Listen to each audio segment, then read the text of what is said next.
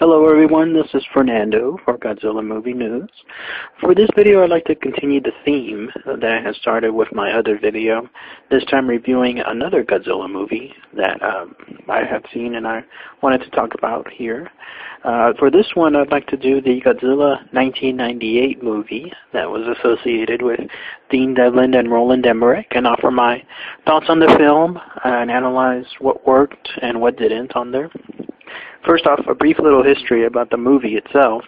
The movie was started shortly after the success of Independence Day. It looked like Columbia Studios was looking for a summer blockbuster to work with, and seeing how well Dean Devlin and Roland Emmerich's Independence Day film did, they had approached and were negotiating with Toho Studios to try to bring Godzilla as a franchise over to the U.S. And what happened was Toho Studios was actually championing several different studios at the same time. They were presenting various offers on where they were going to take Godzilla, and Toho listened to Columbia Studios, and they at that point were offering Dean Devlin and Roland Emmerich's standpoint. And what sealed the deal with Toho Studios was there was one statue that the creative technical consultant for the film, the guy that designed pretty much all the visual effects and how they would look as far as the monster design, the trucks and so forth, was a guy named Patrick Tatopoulos. If that name sounds familiar, it's because, of course, it's the main character by Matthew Broderick. His name is an homage to that designer. And this statue that you'll see here is actually the statue that won the studio, Toho Studios' heart. They liked the design on Godzilla, contrary to popular belief. They liked it up front enough to okay it. And this was something that sealed the deal with Columbia Studios and everything else with Dean Devlin and Roland Emmerich. So they got the okay to go forward with that. And Dean Devlin and Roland Emmerich were very happy because they wanted to do something that was even bigger than Independence Day itself. And I remember reading quotes stating that, I think it was Roland Emmerich that said, how much bigger can you get than Godzilla himself? So interesting to read that they wanted to make sure that they could do bigger than Independence Day by going with Godzilla. And the design again itself, that statue that I was talking about just a couple of seconds ago, that one was again okayed by Toho Studios up front. They did put a little bit of recommendations to the two guys, asking if they could make sure that Godzilla's dorsal fins were more prominent. Maybe they could do something about some of the design, like on the chin, or adding the fire breath, or atomic breath, I'm sorry, and that's how it went from there. So what troubled the movie itself was that there was actually a very short time period for them to work with. When they finally got the okay from Toho Studios, they only had about a little over a year from start to finish to work on this. Probably at most about a year and a half, but closer to around a year for this. Anytime we have a big summer blockbuster, has to be at least a year and a half up to 2 years worth of time from start to finish in order to make sure that the film goes well, that it's not hurried, that there's not any late decisions that can't be canceled, stuff like that. But in their case, they had about almost a year and a half to a little year to work on this. And I'll explain a little bit what that means afterward. So they started the movie, they got the casting, they decided to go forward with a similar plot line to Independence Day. I mean, when you compare the two, it's a geek/scientist of sorts that saves the day, that works with the military to ensure that they can stop this threat, in this case Godzilla, from spreading over the earth, and then ensuring that at the same time he has an old love interest that goes back into his life, and reconciling and making sure that at the end everybody's happy. He even has a buddy in the lines of a military figure, in this case being the Jean Reno character, much like in Independence Day when Jeff Goldblum's character had a buddy of sorts going with Will Smith's character. So you can see a lot of the similarities on that part too. Now the Godzilla movie was finished and later shown through the Madison Square Garden, which I thought was a brilliant move at the time. What culminated to that was a huge marketing effort, the largest one ever, really, for such a movie like that. This was a marketing effort that started almost a year before. They actually cut a teaser trailer. I'm sure many of you, just like me, saw it in the theaters when Men in Black first came out. That showed a teaser of what Godzilla was going to be like when he stomped in on that Tyrannosaurus Rex model that was in that museum. And it was interesting to see that because this was the same time, I don't even think the movie was even started at that point, that they shot this teaser beforehand, which again goes to show credit to the marketing team at that point. They may not have had much time overall in the movie to make it work, but they were already thinking about marketing styles. Now, here's where I start dissecting what works and what doesn't about the movie. What works were the special effects. One thing that Dean Devlin and Roland Emmerich can do very well with their movies is special effects. I mean, they can make a movie a blockbuster all around. Watching this movie, even now, to this day, you can still see the effect that they had on it. I mean, this is a true sense of the blockbuster in every word. These are the type of summer movies that other summer movies wish they could be because of the size, the magnitude, the quote-unquote event that this movie becomes. That's what works very well.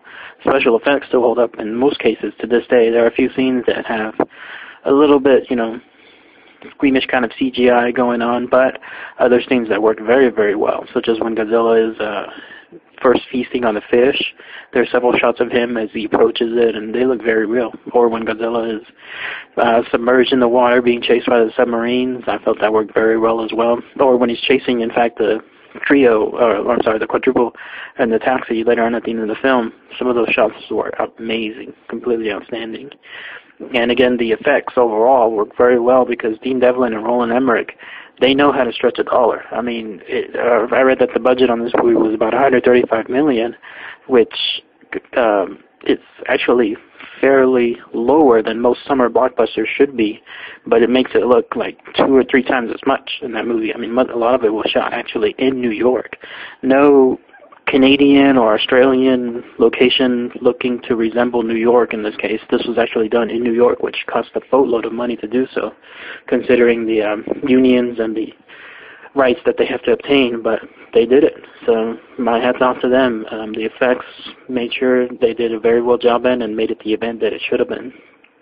What works also very well was that the casting, I thought, worked really good. I mean, it's again the same formula that they were following with regards to Independence Day.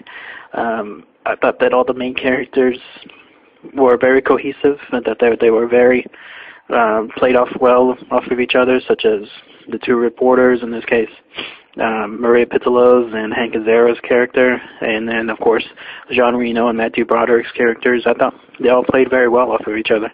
It did get a little goofy at some points, but I never felt that it was awkward in any other items like that. And that's again what I felt made Independence Day a really good success, was the fact that a lot of the characters played well off of each other, and definitely worked here as well. And then what also worked very well, I felt, was the design of Godzilla himself.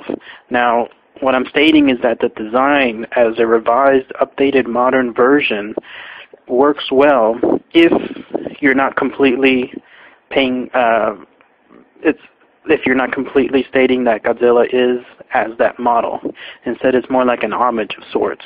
What I mean is that the fact that if you took the name Godzilla off and just made it a monster movie, that works very, very well. Much like Cloverfield, the monster design of the movie that came out a few years ago.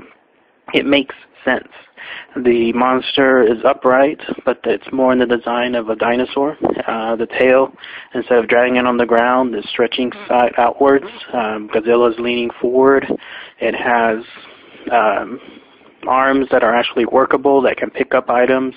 It has the ability to run very fast, to jump on buildings, to swim underwater.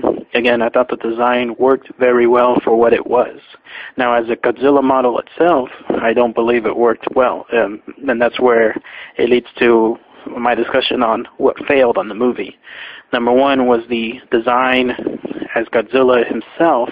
Again, that's where I felt it didn't work well, because you shouldn't have put Godzilla as the name if you're going to so radically change the design itself. even paying homage to Godzilla through having the dorsal fin cell on there and maybe some semblance of the face, it's either all or nothing, essentially. And in this case, I think that's what led to the film having such a huge drop-off in box office success, was the fact that it was called Godzilla, but it was Godzilla and very little recognition only. Much like the moniker that's floating around now, Godzilla name only, that's what I felt here was going on too. Here you have a monster that says it's Godzilla, but looks nothing like it, but has some of the designs on there as well. In fact, I read an interesting article that I think it was on Barry's Temple of Godzilla or one of the other Godzilla fan sites, where it analyzed that if the movie producers instead had put this design up front, so that way people got used to it over months and months before the movie came out, then it would have joined further success. Instead of hiding it in secret and having it come out as a surprise when customers or anybody moviegoers saw it in the theater, then they felt that shock, saying, "What? You know, this is Godzilla? This monster that looks nothing Godzilla, it's supposed to be Godzilla?" Instead, the article nicely surmised that if the monster design as is would have been shown much earlier than before, then people would have gotten used to it by the time the movie came out and would have accepted it further. And I think that's a good analyzation on that point. What also didn't work very well was the story.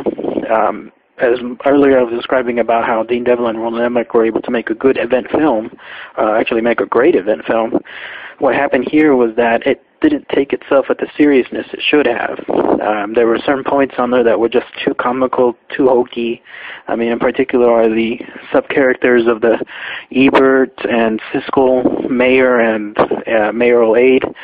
It's like, why? Why have that in there? If this would have been the same serious movie, the same serious tone that Independence Day would have been, then I think they would have enjoyed further success on that. And also what didn't work very well was the fact that there were a lot of ideas thrown in that kind of made Godzilla weird. What I mean is that Godzilla now lays eggs in that case. And then on top of that, Godzilla is a she-male of some sort. I know animals out there in the world right now can procreate by themselves. It's just interesting to think that this was how Godzilla is going to be presented in the movie. And again, that became as a shock to most fans whenever they realized that, what, Godzilla is having babies by itself and having eggs. It's more like a mother of sorts.